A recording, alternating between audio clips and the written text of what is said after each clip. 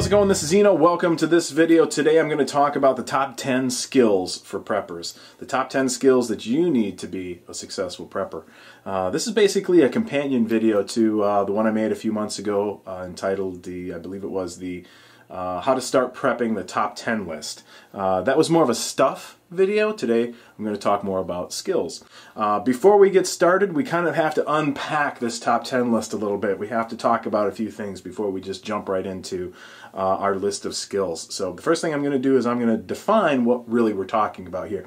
Prepping skills. What is a prepper? What are skills? Let's go ahead and define those two things real quick. First of all, as far as the term prepper, I really do make a distinction between somebody who is a prepper and somebody who is a survivalist.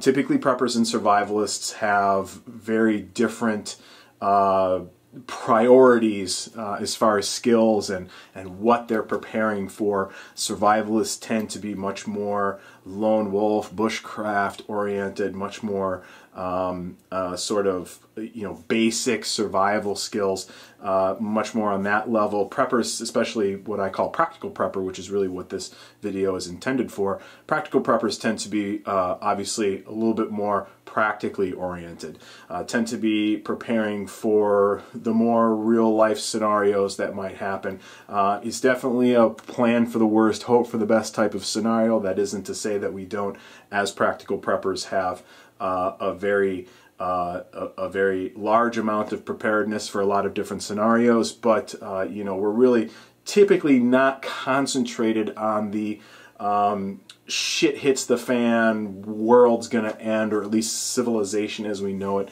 ending type of scenarios. Your doomsday prepper. Most of those people, to be honest with you, most of those people on that show are actually survivalists, or crazy, one of the two.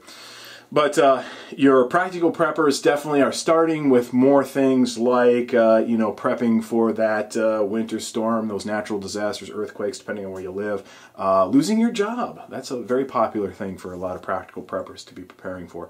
Economic collapses, inflation, slow slides, whatever the case may be. Practical preppers tend to be much more focused on those things. The next thing is define the word skill. I'm not going to define it, but it's definitely important to say here that there are basically two types of skills, and it's important to know the difference between the two. There are what we call general skills and specific skills. So a specific skill obviously is skills to do a specific task. So for instance, changing the oil in your car. Okay, that's a specific skill. You're going out and doing a specific task. Well, there are general skills behind the scenes of that you require in order to do that. You have to be, mechanically inclined. You have to know, the tools that you're using and how to use them, and the difference between metric tools and whatever. And there's a lot of kind of general skills in the background that you're going to need in order to perform that specific skill. Sometimes we talk a lot about the specific skills, and we tend to forget the general skills, which are very important, that lurk very heavily in the background, if you will. We're going to be talking about both today. Both general skills and specific skills are going to be on our list. The next thing I wanted to talk about real quick before we get into the top 10 list is we're going to take a break from guns today. Put a few of them out here for all of you to enjoy. I am a gun channel, so I understand most of the people that come to my channel and watch the videos are definitely gun enthusiasts.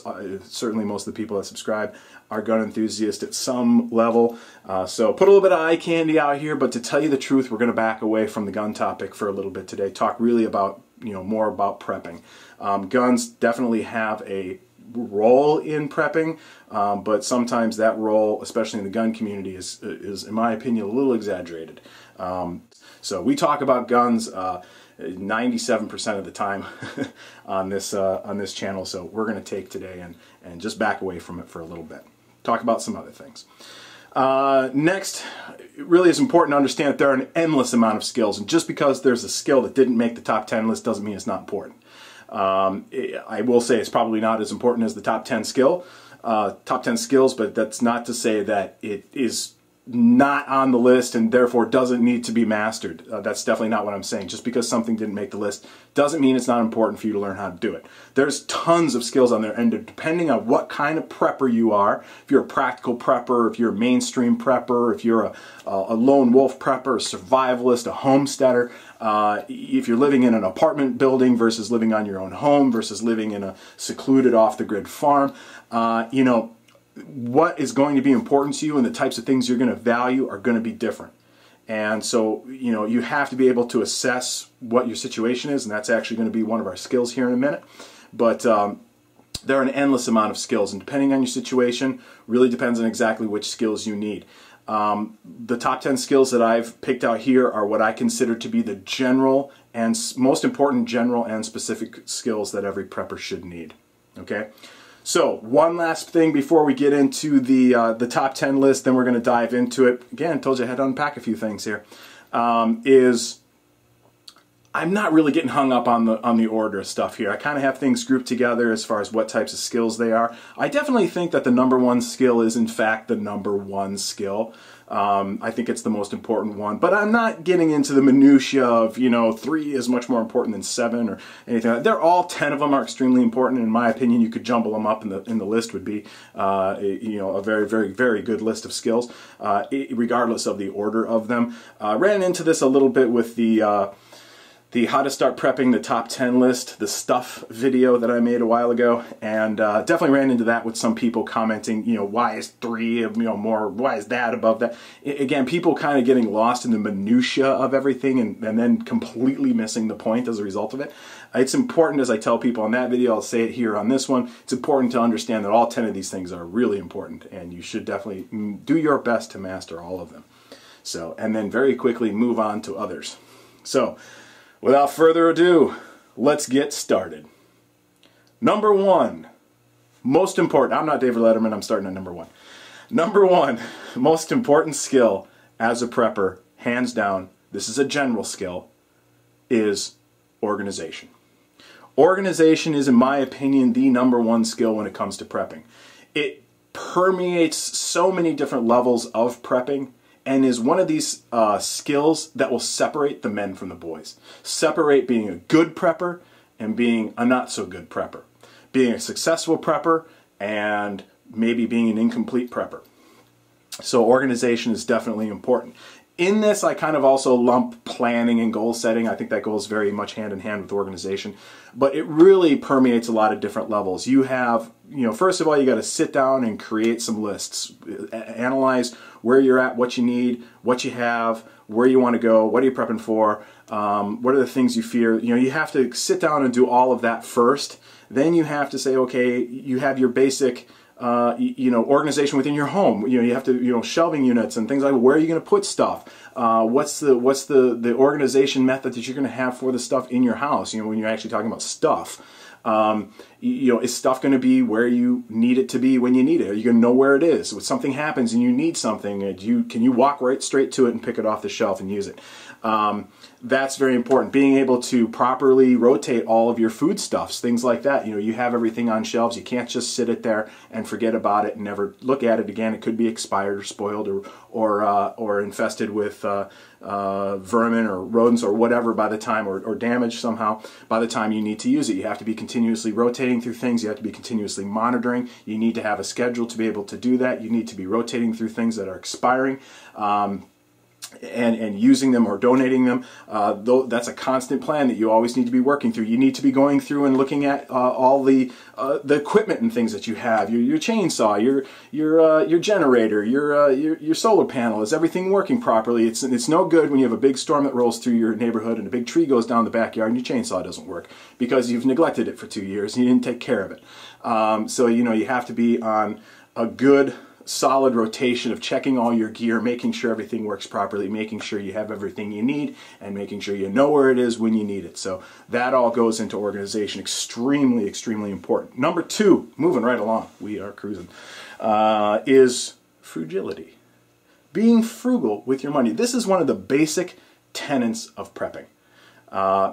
It really is. It's one of those things that if you're not a frugal person, you're really not going to be a good prepper, because prepping is all about obtaining a lot of stuff. I mean, let's face it, we all like to say, prepping is all about, focusing on skill sets and things like that. That's true, but prepping is all about, too, also having the stuff that you need when you need it. Being able to buy it now while it's readily available and inexpensive, so that you can use it later when it is either not as readily available or it's much more expensive, so that you can have what you need when you need it, and when prices go up or inflation goes up or the economy starts to slide, that you've got all this stuff so you can live comfortably, or you lose your job or something like that, that you have a lot of stuff that you need, that you can maintain your normal lifestyle for as long as possible until you can hopefully survive whatever it is that's happening. So frugality is kind of the backbone behind this, because and I've seen people do this, it's a lot of stuff to buy, there's a lot of things to consider, and you can spend your money very unwisely, and you can spend it very quickly when it comes to prepping. You don't want to start prepping for the eventual collapse of the American economy, and within a very short period of time wind up precipitating your own little micro collapse of your own little family economy. You don't want to spend yourself into the poorhouse trying to prepare for an economic collapse down the road. That's, you're better off not prepping at that point in time. So you definitely want to spend your money wisely. Number 3, again, a big one that separates the men from the boys here, risk assessment. Risk assessment is one of the fundamental general skills of prepping, in my opinion. Being able to sit down and assess what risks you have, and to be able to start prepping accordingly, especially when you first start prepping, because you got to start somewhere. Okay, you're not going to start with a meteor hitting your house. Okay, you're going to start much more simply than that. So where do you need to start? What are the most important kind of in-your-face fears and risks that you have? Is it an earthquake? Is it a winter storm? Is it losing your job? And that's where you want to start prepping. The lack of risk assessment is the whole reason why the show Doomsday Prepper exists. That is a perfect example of people with lack of risk assessment. Now, you can make the argument, a lot of people do, that if you prepare for these far out, fairly low probability of happening scenarios, like suns causing the EMPs and nuclear attacks, if you prep for that, then you're going to be prepared for the little things that might happen. And that's true, but you're not going to shoot right for that target right off the bat. You'll spend yourself right into the poorhouse you try to do that. It's important to assess your risks and prep accordingly. Prepare for the worst, hope for the best, be practical with your prepping, assess what risks you have, and prep accordingly. So, very, very important. Number 4. Now we're going to get into some specific skills. This is the number 1 specific skill. And the first specific skill that we're going to talk about is first aid. So, big time. I think everyone needs first aid training. Everybody. Regardless of you prep or not prep, doesn't matter. Everybody needs to have good, solid first aid training. First of all, everyone needs to be certified in CPR, in my opinion. Secondly, everyone needs to have recently taken a good first aid course. These things are all over the place. Fire departments, police departments, community centers, YMCAs, libraries from time to time hold CPR classes and things like that. Community colleges, your local Red Crosses, and all those types of things will have good quality CPR certification classes and also first aid classes. Take them. Sometimes they're free, sometimes they cost money, doesn't matter, take them. Go as far as you want to go here. Become a paramedic, become a nuclear brain surgeon for all I care. It doesn't matter. Go as far as you're comfortable in going. But you definitely want to start with getting certified in CPR and taking a good first aid class. Keep your certification in CPR up and current. Revisit that first aid class every few years to keep your, or continue to progress down good solid first aid training. You can even, I know in my local community college we have here in town, you can take first responder classes, you can take trauma classes, you can become as big into this as you really want to go. You can take classes specifically for caring for chronically ill people, hospice care, things like, caring for people that are very sick. You can take those types of classes. You can really prepare for anything. Those are all really, really good things to do. Those types of places, community college, really good place to look for a lot of different specific skill training. So first aid, definitely important. Number 5, we're halfway through. Cooking. And I kind of lump into this nutrition too. So know that that's kind of hanging in the background there. But cooking, a very, very important skill. You have to know how to cook for yourself. Okay, you can't be depending on other people to cook for you. You can't be depending on takeout and all that kind of jazz. If you're depending on takeout and whatnot, likely you're probably not living a very nutritious, healthy lifestyle.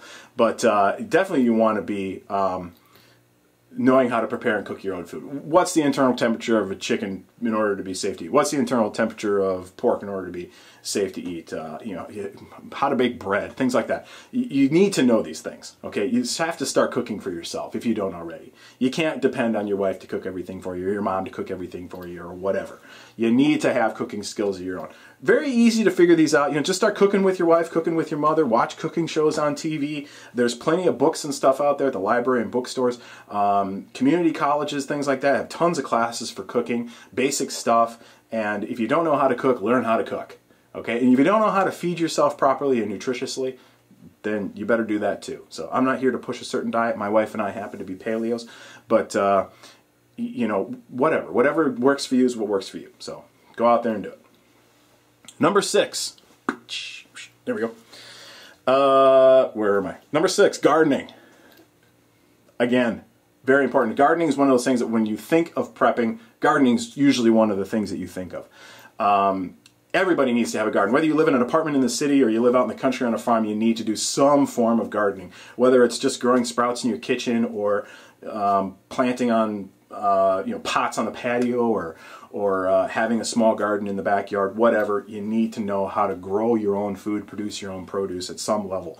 Even now, if it's just practicing these skills so that later on, if and when you might need them, you know how to do it. You don't want to be learning how to do it when you are going to require or be more dependent on the yield of your crops in order to have a certain level of comfort or survival. That's not the time to be learning and making mistakes. And trust me, I make mistakes all the time. I've lost whole frickin' crops of stuff before in the past.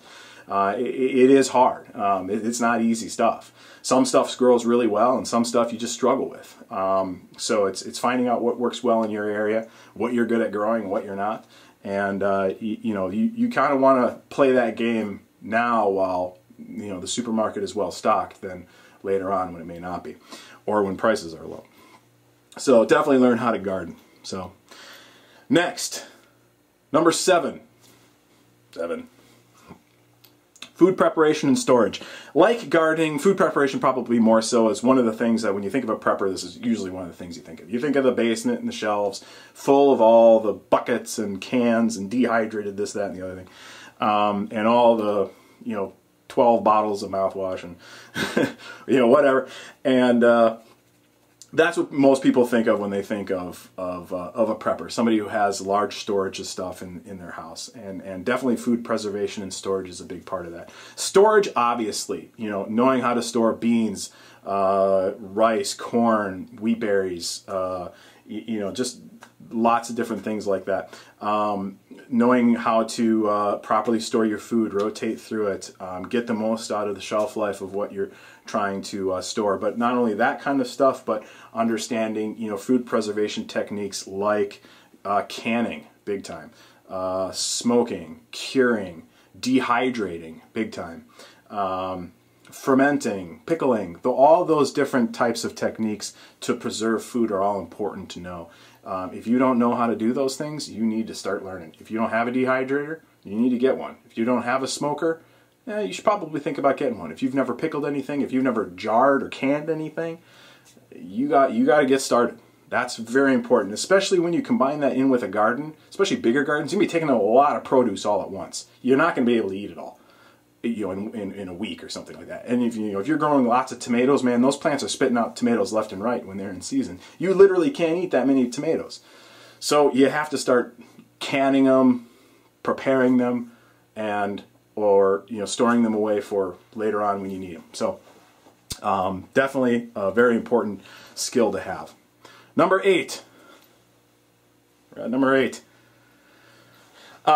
This is one I kind of jumbled a few things together in order to get it to all fit on a top 10 list. So I probably could expand it a little bit more, but this one's kind of a big one. Basic construction and home maintenance. So basic construction. So this is easy. You should learn how to, or at least understand how structures are put together, and understand basic construction techniques, and know how to use a hammer and a nail and some 2x4s and some plywood and stuff like that. A really good place to start if you have no experience with construction whatsoever, a really good place to start is start going to the seminars that a lot of the home improvement centers like Home Depot and Lowe's and stuff like that have. They'll go through on weekends a couple-hour seminar on rough-in framing for houses, and how to remodel your kitchen or bathroom or whatever. Home plumbing and home electrical, and all sorts of different types of seminars, usually for free at your local home centers. So that's a really good place to start. It's going to be, a seminar. Usually it's not going to be hands-on experience, but it's definitely a good place to start. From there, obviously, I've said it before, I'll say it again, community college is a great place to go for these types of skills if you don't have any other outlet for it. At the very minimum, just start doing some stuff at home. Build yourself a workbench. Build yourself a birdhouse. Start simple, and learn how stuff goes together. Learn how to build strong structures. Understand how your house is built. Those are all very important. Home maintenance is another thing. Knowing how to keep your home in good working order, very important. Do it now. It will be too late to do it later on when you absolutely have to. Okay, so if you have issues with your home, you got to take care of them now. And you should try to do as many of these things yourself. Be self-sufficient as you can. If you got leaks in your roof, if you got problems with your foundation, if you need to patch that hole in the wall, or replace this, that, or the other thing, or have that battery backup sub pump or whatever, you need to get on those things right away. Understand the systems of your house, how it works. Understand basic construction, how that works. Know how to swing a hammer and a nail and fix some stuff around the house. So there you go. Number 8. Number 9. Coming down the home stretch on number 9. Communications. Specifically kind of radio communications we're probably focusing on here most of. And I'm just going to do a flyby on this one. I'm not really going to get into what you need and how to do ham radio and all. Okay, we're not going to get into the specifics here. We're just kind of going to do a flyby. But understand the basics of communications. Information is very, very important. Being able to inform yourself with what's going on, and being able to inform others with what's happening with you, especially your family and friends and your network of friends and whatnot. It's important to your community. It's important to have that kind of ability to communicate with people, and especially to get information. So you need to have some sort of infrastructure in your home and available and able to operate off-grid, of having some sort of communications in your home. And understanding how it works and how to use it is vital. So you definitely want to start preparing yourself. Number 10. Last one on the list. We're getting back into a general skill. We started off with some general skills, then we went down a bunch of specific skills. Now we're kind of sandwiching this off with number 10 with another general skill. Again, an extremely important skill. And this is another one that separates kind of the men from the boys. This one is really the one that separates survivalists from preppers, practical preppers especially. And that is interpersonal skills, what's better known as people skills. Being able to socialize and communicate with people and delegate things, and leadership and persuasion and being able to really socialize with people and be friendly with people and connect with people. Being able to barter for things, buy, sell, trade, barter. These are all important skills to have. You as a prepper, especially as a practical prepper, need to have a network of friends and family and community that you can depend on. When disasters happen, just like we saw with Sandy, Hurricane Sandy, communities come together. If you've just spent the last 3 years of your life sitting in your basement with a helmet on cleaning your rifle, guess what? You're probably not really going to be that important a member of your community. And when stuff hits the fan, you might not have the connections in your community that you need in order to get the help that you might need to rebuild and to survive and to have the things that you need. If you're part of a community, if you are friends with your neighbors, or at the very minimum you know them, you're a part of your community, you can operate as part of that community and benefit from a community coming together during times of need. Don't underestimate that. If you're a survivalist, you go, that will never happen, everyone's going to kill each other. Okay, well, you're a survivalist and you probably need to go to a bushcraft channel. But, you know, for you practical preppers out there, you know exactly what I'm talking about. You know, stuff happens in your community, communities come together, communities pull together, they help each other, and they give help to each other. And you want to have good interpersonal skills to make sure you're a part of the community you live in. So people skills, socializing, leadership, persuasion, these are all good, negotiations, these are all good skills to have, very vital as a prepper. So get those networks going, friends, families. You can't be a prepper by yourself. You can't be a prepper if your family's not involved with you. Okay? You can't be a prepper if you have no other friends that are preppers too. You can't be a good prepper if you're not out and about meeting your neighbors and being friendly with people and communicating and being involved in your community. So the successful preppers are the ones who master these skills, who are organized, spend their money wisely, assess risks and prep accordingly, who have good first aid skills, who know how to cook and provide food for their families, who can garden and provide fresh produce for their family, can preserve and store the things that they need for long term, understand home construction, keep their house in good working order at all times, have the ability to communicate with the outside world when they need to, and when, especially when disaster happens, and has the interpersonal skills to be able to communicate with people, negotiate with people, have your friends, your family, and your community on your side when the shit hits the fan. These are the most important skills that you need to learn as a prepper. Hope you enjoyed. Take it easy.